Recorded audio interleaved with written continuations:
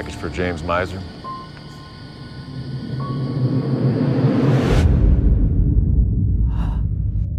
Once you start smoking, the consequences will find you. Cigarettes may leave you with stained teeth, gum disease, and more. Times during class, and I tell her to talk to him, and it's like, oh, ew.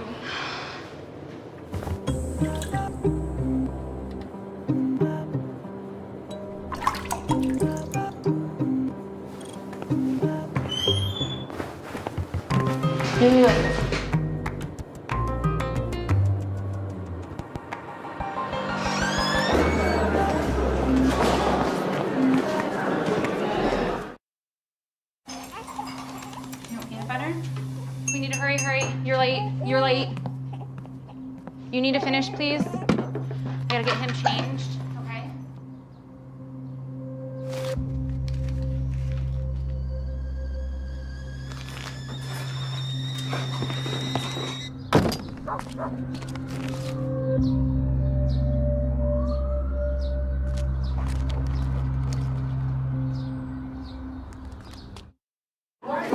All right, girls, let's go.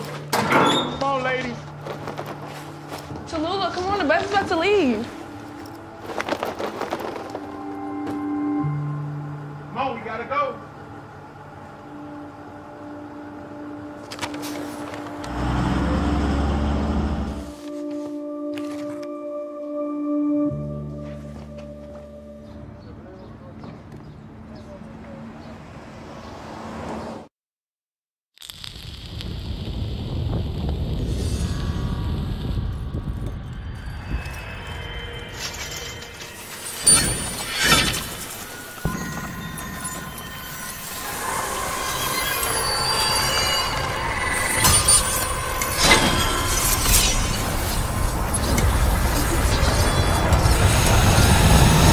If you vape nicotine, you could be inhaling toxic metals like nickel, chromium, and lead that can damage your lungs.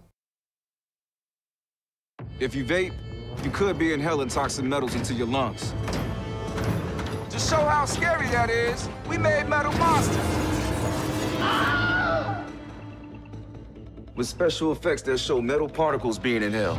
And music that would have made your heart race. But nothing is as scary as the facts. Vaping can deliver toxic metals like nickel and lead into your lungs. That's metal in your lungs. Tail slate. Some people think that vaping is no big deal, but that is just an illusion. Do you vape? Yeah. You do? Do you have a vape with you today? Yeah. I see. Ah, okay, cool. I want you to hold your hand up for me. I'm gonna take the vape like this. I'm gonna put it into your hand, like that. Okay, this is what I'm gonna do, okay? Okay, here we go. Watch very carefully. Boom. Did you know that if you vape, you're more likely to start smoking cigarettes? It's not magic, it's statistics. Yeah, I don't want to do that. There's an epidemic spreading. Scientists say it can change your brain. It can release dangerous chemicals like formaldehyde into your bloodstream. It can expose your lungs to acrolein, which can cause irreversible damage.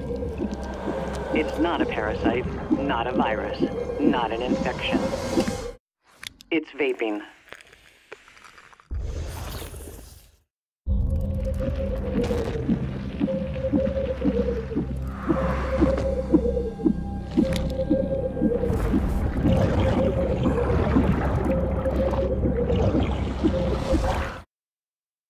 We'll begin with some sobering new information on the coronavirus pandemic. States big and small reporting a steady rise in confirmed cases of the coronavirus. It's a very difficult situation, as was predicted. This is going to get worse before it gets better, for sure. The virus is more likely spread by people who have symptoms, but those without symptoms could still be contagious. The CDC recently issued new guidelines saying people who smoke and vape are at higher risk for more severe complications and hospitalization if they get COVID-19. I mean, at the worst time, they said that I had a 5% chance of survival if I didn't get a lung transplant. Some crazy stuff, right? Hi, I'm Rachel, and we all now know viruses are real and can be life-threatening. Maybe young people like you and I are more likely to survive a virus than older adults. Hey, we are young and healthy and indestructible. But check our history. Some pandemics like the Spanish flu in 1918 killed millions of young people.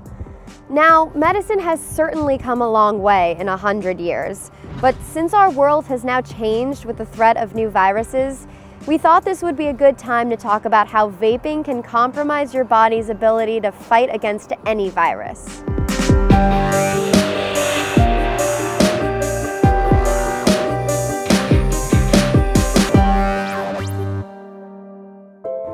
We know that 5.3 million teens vape. That's an enormous number. And as you'll hear, vaping can hurt your lungs and make you more vulnerable to viruses of all kinds. This video is going to concentrate on how vaping directly impacts the pulmonary system. You know, breathing. But first, and some of you may know some of this by now, let's go over the basic ways vaping impacts your health. Due to the urgency of this subject matter, a few of our interviews were recorded remotely due to nationwide social distancing restrictions at the time. But vaping has been around about 10 years, so we're still trying to figure out what happens. I think it's generally agreed upon that vaping does have an effect on the lung. Vaping involves the inhalation of about 30 to 80 chemicals, and so as you breathe in this cloud of chemicals, they touch down on the cells lining your airways, going all the way deep, deep into the lungs. In fact, some of the chemicals found in vaping liquid are known carcinogens. And we know carcinogens can cause cancer. In the process of using a vaping device, that liquid gets heated and then mixed with air as it is breathed in. And that leads to the creation of 2 to 3 times the number of chemicals that were just in the liquid. The juuling and the vaping, like the vape smoke, it like kind of sits in your lungs. It's wet almost. Like I've vaped in my car with my windows rolled up and like there's like a film on the windows. So then I started to like think like, okay, if this film is on the windows, then it's definitely in my lungs.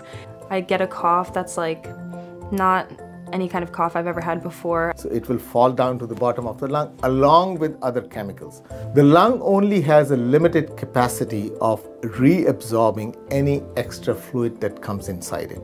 The rest stays there. Now you have a stew of all these chemicals sitting at the base of your lungs. It just feels like my body's super different than it used to be, and it feels like my body isn't working as well as it used to be. Vaping hasn't been around long enough to have hard data on lifetime health impact, but we have plenty of data on carcinogens in cigarettes. We already know how destructive they are. In my lab, we're finding that vaping causes effects on proteases. This is kind of interesting and also maybe a little bit scary because protease levels are also increased in the lungs of smokers. And we know it's the proteases that actually start to chew up the lungs and cause emphysema.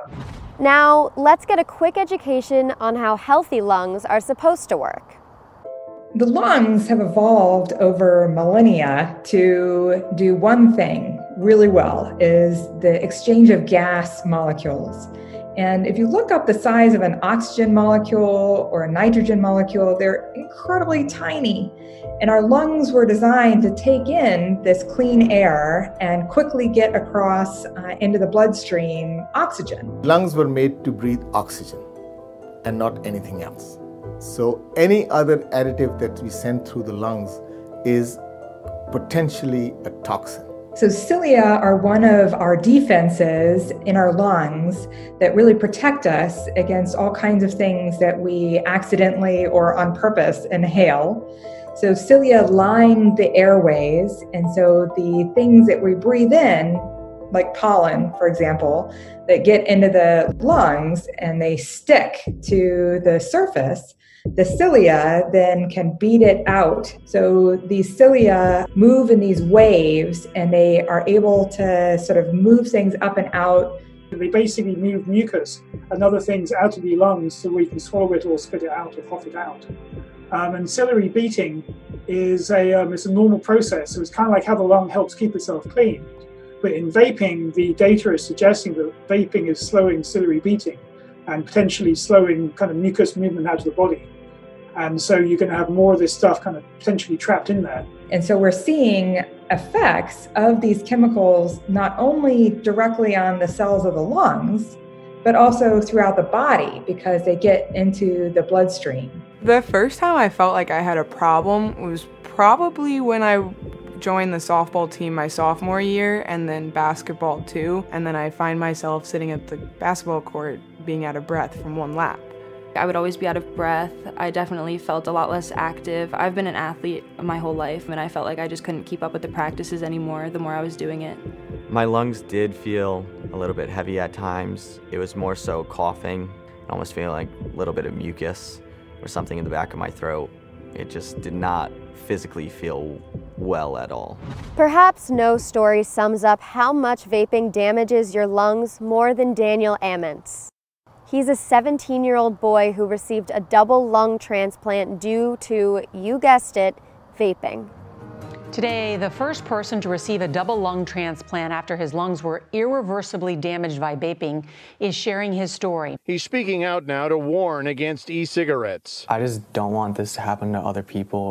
Daniel, who is 17, now takes 20 pills a day and will be on medication for the rest of his life. And his dream of being a Navy SEAL is finished. Today, his goal is more modest: to live. And the saddest part of that is that a lung transplant, on average, somebody only lives 5 years after a lung transplant. I mean, do we need any more evidence vaping is extremely dangerous? Now, why are health officials worried about vaping and viruses like COVID-19 or a coronavirus or the flu or even the common cold? Well, many of these viruses attack the lungs. And we know from Daniel's case, vaping directly compromises the lungs. Add a virus to that mix and it's a recipe for trouble. Honestly, coronavirus, it's really scary. And I think more than anything, it's one of the most scary things for young people my age, because I know that they vape a lot. Just being in high school, I could have observed that maybe like 90% of the kids in my grade vaped. And so, you know, you're already compromising your lungs. They're not as strong.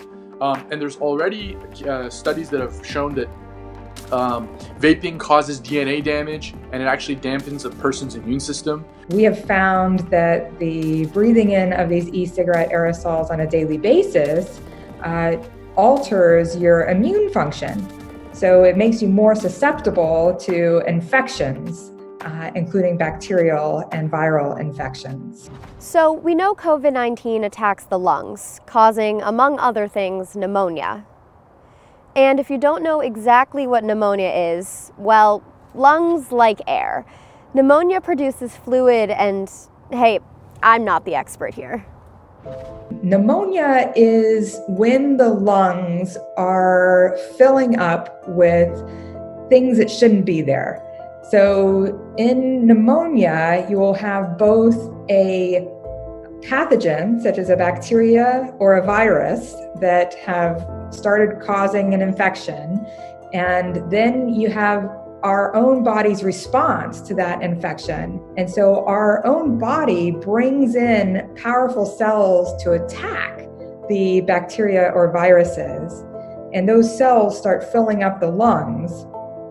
And there's leakage from the blood vessels, so you actually get fluid filling the lungs as well. The reason that this is bad is that lungs usually are full of air because they're doing gas exchange. So every breath you take in, you're bringing oxygen into your lungs, and most of your lungs are open and ready to take that oxygen and send it across your bloodstream. But in pneumonia, a lot of your lungs have filled up with the bacteria or the virus, plus your white blood cells, those immune cells, plus fluid, because of this battle going on between your body.